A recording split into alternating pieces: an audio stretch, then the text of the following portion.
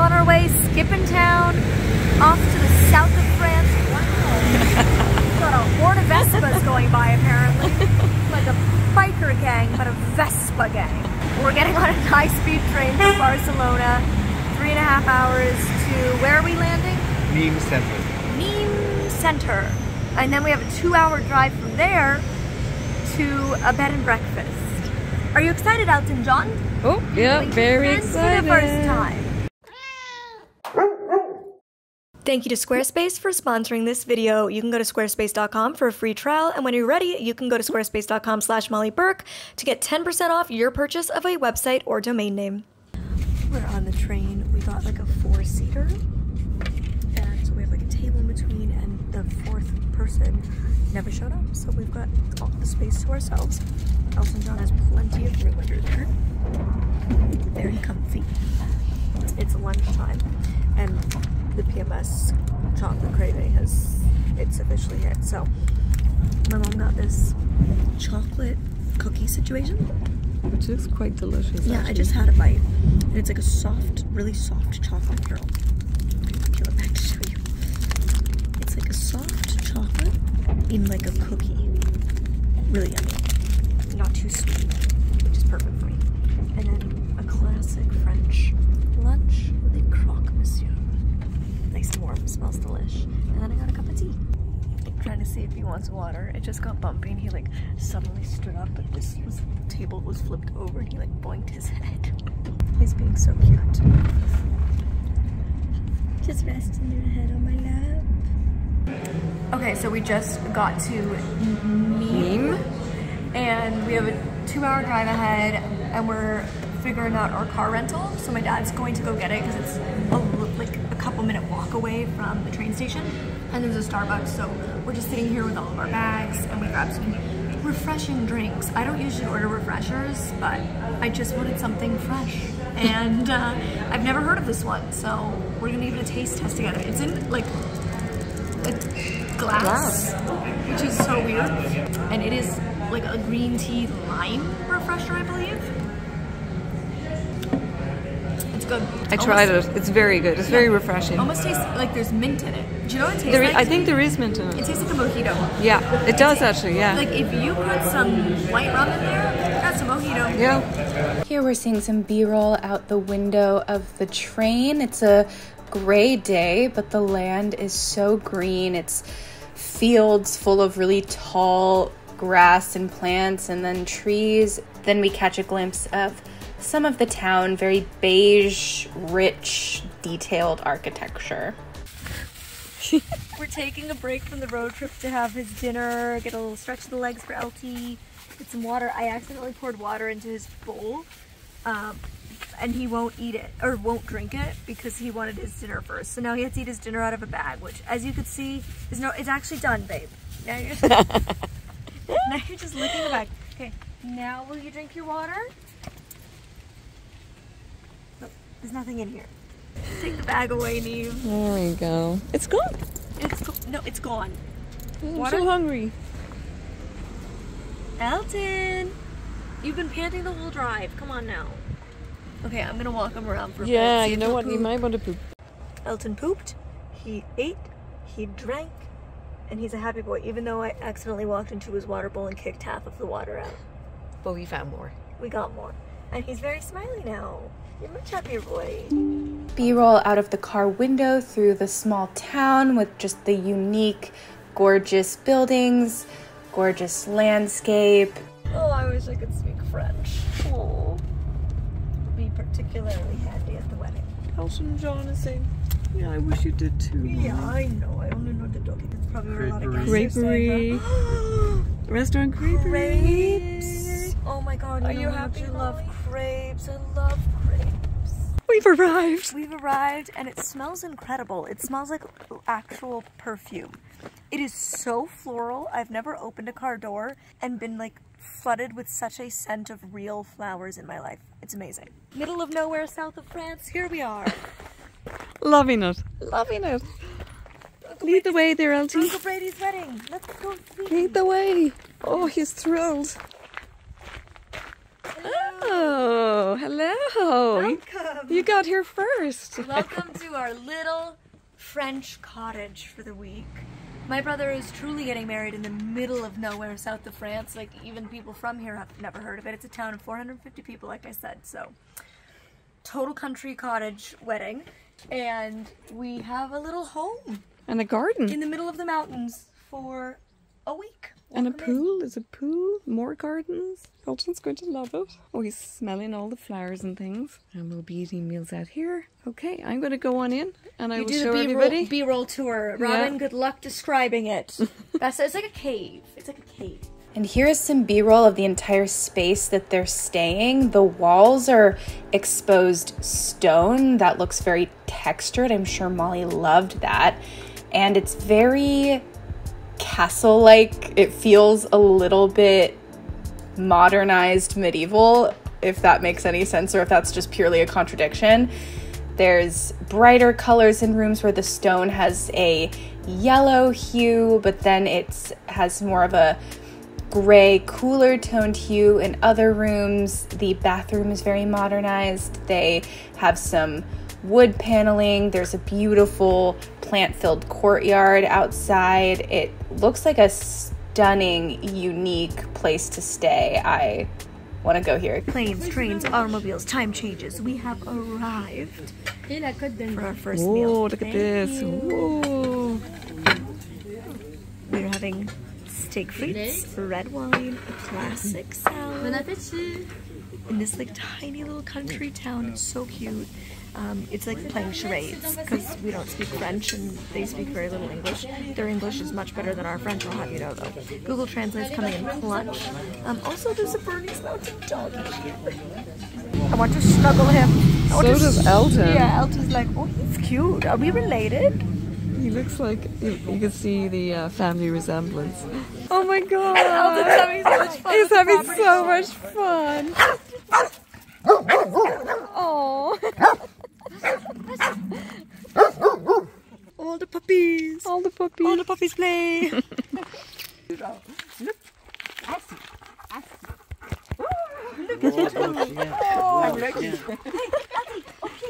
Hello. She wants to come in. Oh, let her come in. A little kitty cat instead of lavender. Oh, Elton's friend is back. This is Elton's friend come to visit. And here we have some B-roll of just the landscape of the area that they're staying. It's a lot of exposed like stone walls, and there's plants that have grown all around them, and the view of the hills. It really truly is really remote France. It's just hills and beautiful plants and flowers, and it's a beautiful clear sunny day. It's stunning. There's a clip of Molly's grandma from Ireland. There's this little kitty cat that is on the roof that hangs out on the property, which is super cute. Then we have this beautiful shot driving up this long road that goes straight toward this big, beautiful house where Molly's grandma is staying. It looks like a mansion. It feels like royalty. You drive up around a loop and pull up in front. Like the Princess Diaries. Why is that the only thing I can think of? Okay, we had our first day in the south of France yesterday, which was very busy, just getting everything organized, doing grocery shopping, picking up people from train stations that are an hour and a half away, getting all the family together. We met Leah's family for the first time. We literally met my brother's fiance's family for the first time yesterday, and they're such a delight, aren't they? Oh, they're so sweet. They're so lovely. Yeah. So we saw Brady and Leia, and yeah, it's just been very hectic. Oh, we picked up my boyfriend. Yay! Yay! And yeah, so I'm wearing my wedding PJs. This was really, really, really sweet. I've had like a couple different brands reach out being like, we heard your brother's getting married. We'd love to send something for him and his wife. And like with not asking me to share it or anything. And I just thought that was like very, very sweet. So my favorite pajama company is Bedhead. And they released a wedding collection. And when they heard that my brother's wife was, well, my brother's wife in 2 hours, the legal ceremony is today. Okay, anyways, I'm getting ahead of myself. Was getting married. They were like, we'd love to like let her pick from the bridal collection for her and her bridal party. So these are the PJs. I'm not in the bridal party, but she said I could get one too. So I got the matching set. So all the bridal party are wearing these, and we gave them to her yesterday, and she was like so happy and excited. These are the ones that she picked for everybody. And my mom even got a Snoopy pair. I did, and I just love them. And I don't like pajamas, but I love my pajamas. They're just super comfy. So comfy. So I feel very cute and wedding festive. And now I have to quickly get dressed. The best part about being blind is I can literally do my makeup anywhere. So the past 2 days that we've been here, I've sat outside on our deck and did my makeup in the like sun of the south of France. It's gorgeous. And so I'm just gonna get dressed now, do my makeup, and then we're heading to the not do my makeup, eat my breakfast, my lord. And then we're gonna head to the legal ceremony. It's about an hour away, so we're going to the mayor's office, and they're legally getting married. It's just gonna be a small, intimate group. The grandmas, parents, and siblings, and then 2 friends that are like doing the signing, the notary. And then we're heading back to her parents' place for a little celebratory brunch. My brother is literally going to be married today. Crazy. We're halfway there. Living on a prayer. There's 2 busloads of specials. Hey Molly, I can see you through the Is that cool? Oh yeah, through the thing. Hello. Are you sure there's nothing you want to say? We're on our way to the legal ceremony. It's very exciting. It'll be all in French. None of us will understand a thing. And it doesn't matter. It's the same in every language. Can't wait. Just so you marry this one, you marry that one, and that's it. And pray God they say yes. I can't believe Like nobody's gonna go swimming anyways. you're actually in the water. Look at you. Leia's swimsuit fit me perfect. It does. It matches the color of the pool. Like it's beautiful.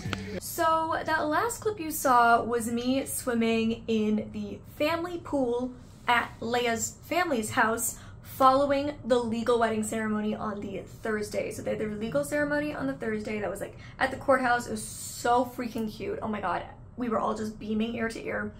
And then Leia's family had like a little party at their house. It was catered. There was lots of rosé. It was delightful. A bunch of us went swimming. Even though my mom didn't think anybody would go swimming, I got in. Yeah. Proud of myself.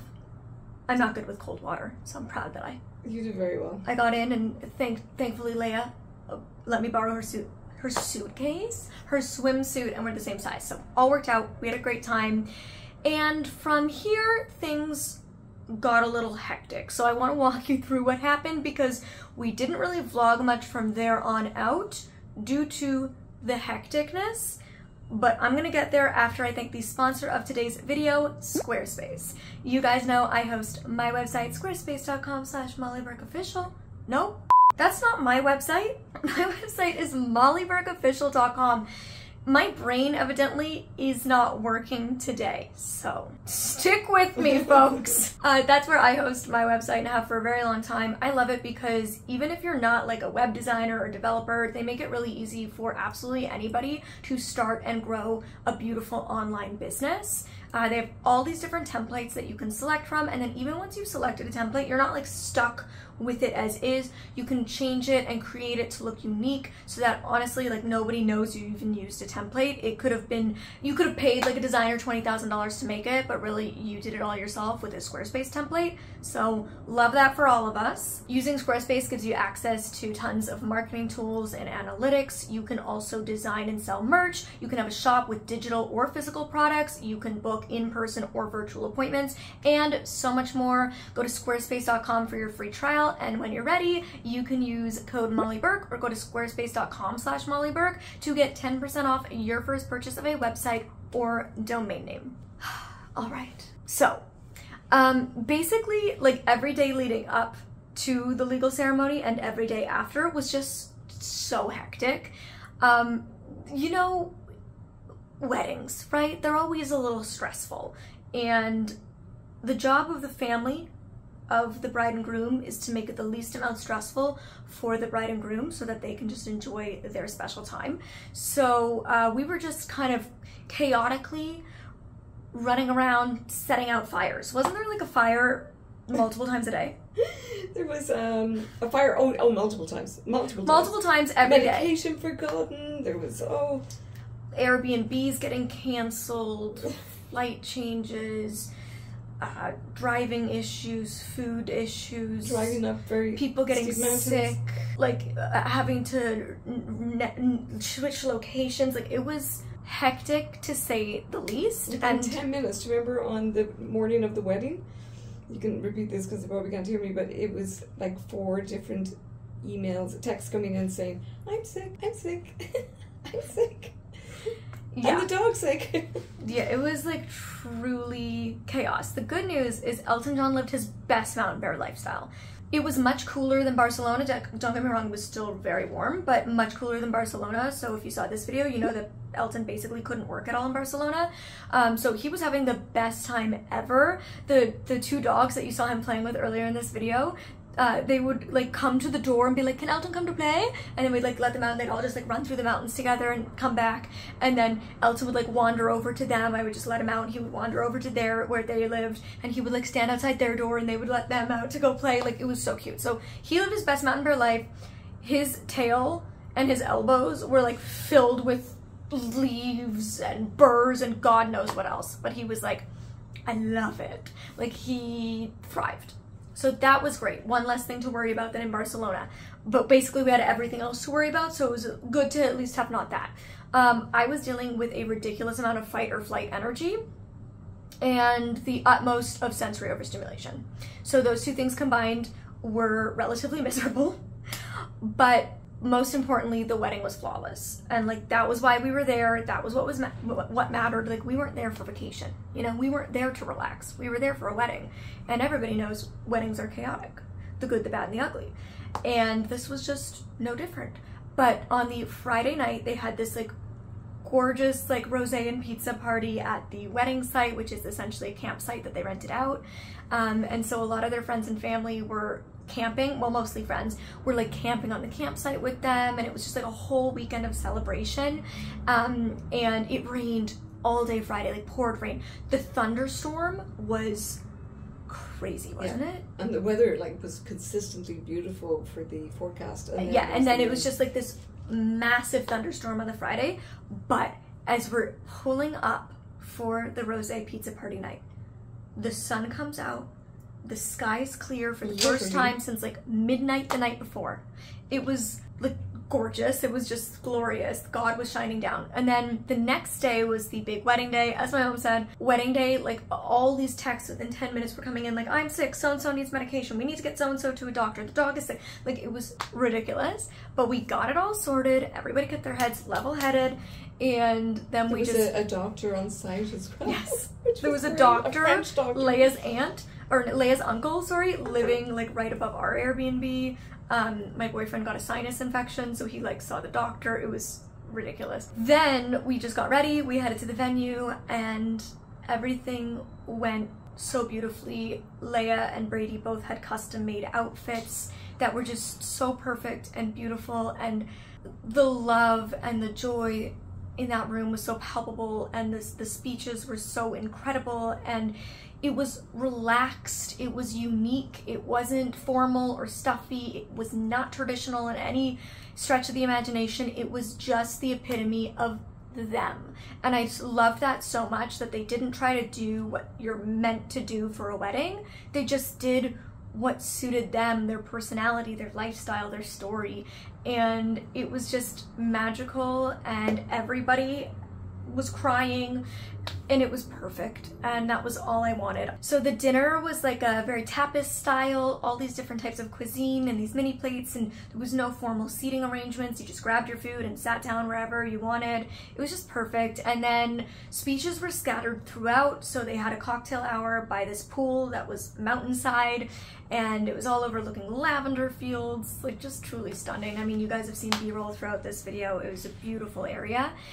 And the cocktail hour, the parents spoke, and then throughout dinner, the friends spoke, and then right before the party truly kicked off is when the siblings spoke. I was the final of the night, which they did to me on purpose.